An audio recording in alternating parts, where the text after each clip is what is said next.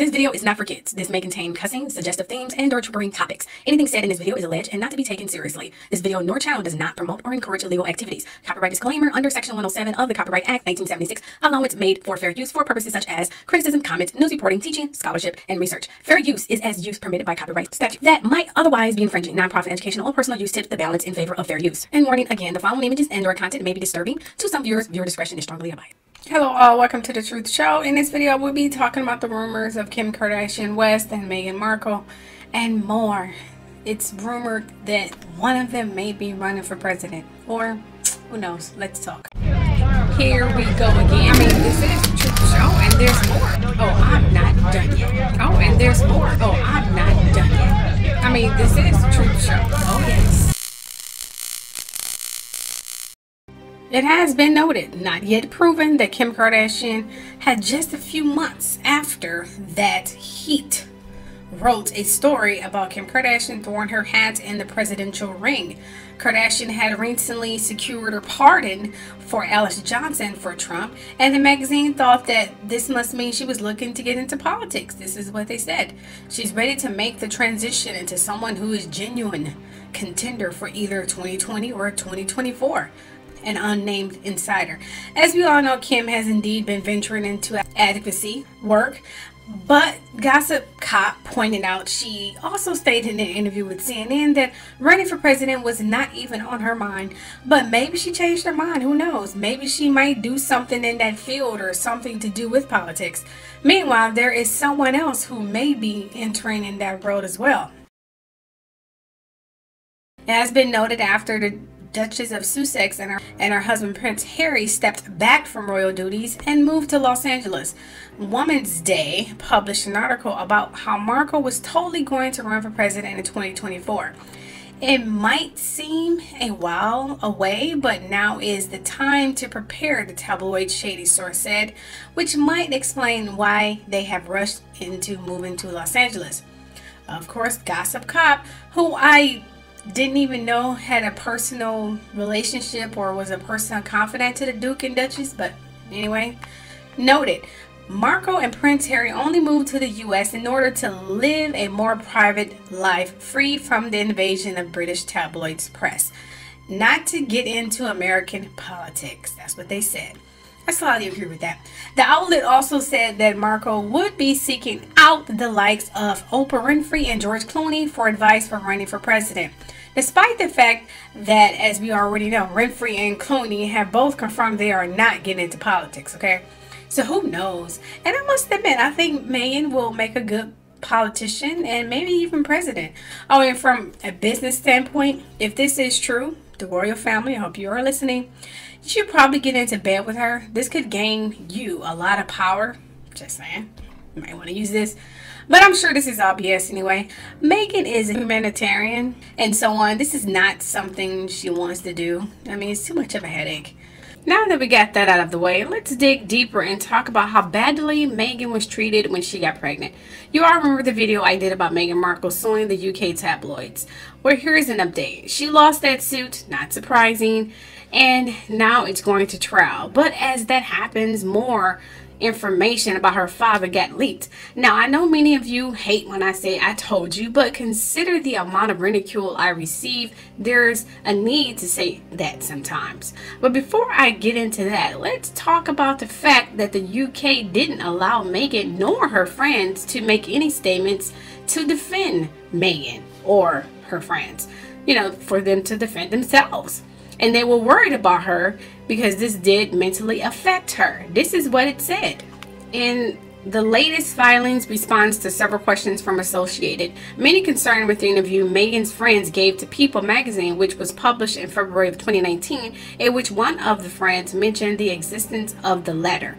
One section reads, "The claimant had become the subject of a large number of false and damaging articles by the UK tabloid media, specifically by the defendant, which caused tremendous emotional distress and damage to her mental health. As her friends had never seen her in this state before, they were rightly concerned for her welfare, specifically as she was pregnant, unprotected by the institution, and prohibited from defending herself." Oh yes.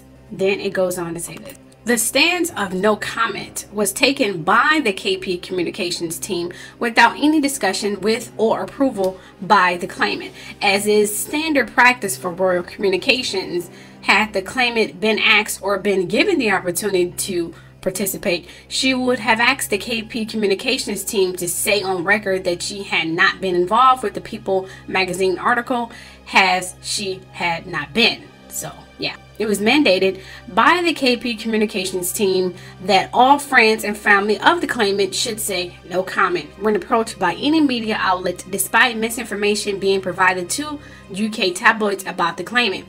This shared frustrations amongst the claimant's friends left everyone feeling silence, as it appeared that other so-called sources were able to disseminate false statements about the claimant, while the people who knew her best were told that they needed to remain silent. The claimant believes that is probably because of this reason, as well as concerns about the press intrusion by the UK tabloids, that a few friends choose to participate, and they did so anonymously.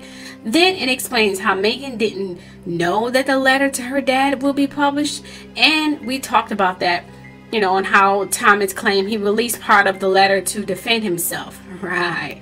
Now listen carefully, because you will come to see how manipulative Thomas has been, or who knows. Because now I want to talk about is what I've been saying pertaining to Thomas Markle and his lies. I told all of you that Thomas was lying about everything, and he was used as a pawn to ruin the credibility of Meghan.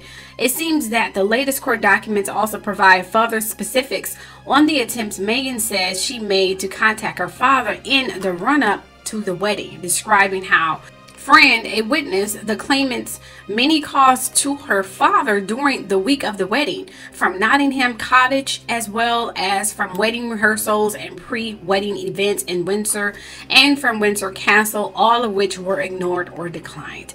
This is what also was said. The documents also said that Meghan took care to consider and to organize everything her father may need, from all clothing items for each scheduled event to accommodations, all transports, and a dedicated assistance on the ground to be with him during his time in the UK. Oh yes.